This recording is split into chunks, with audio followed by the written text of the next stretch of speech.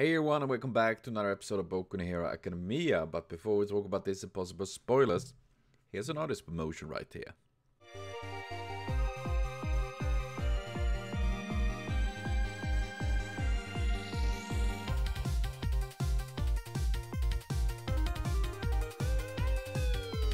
So please be sure to check out Roller Coaster for more amazing art links, so definitely link below is for links to this reaction video of Boku no Hero Academia.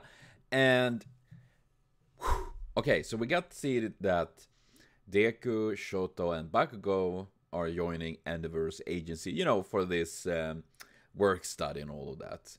Which, I mean, even if Endeavor obviously has a lot of baggage, so to speak, a lot,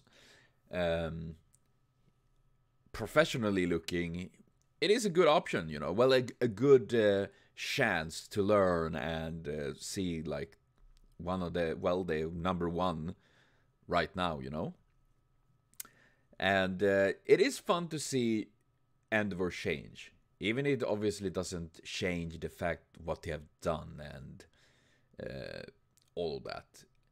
It is still fun to see in that way, that it see a character actually change in reasonable ways and trying to be better, you know, which I think I always like to see with characters, you know, trying to get better, you know, improve and just grow.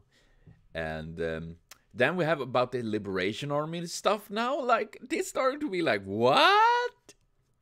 Okay, Hawk playing the double agent, and I am a little bit worried about that. You know, I feel like it's gonna end bad, and I hope he didn't kill Genie. That was a little bit ominous there in the beginning, a little tad bit. So this is gonna be interesting to see. So it seems like, which makes sense, I guess. You know, heroes in the end are just people, and people get influenced and they can get affected by stuff. So yeah, that's what happens. But yeah, we're gonna watch more Boku no Hero Academia next week though. So thank you for watching. See you later, and have a continued super great day.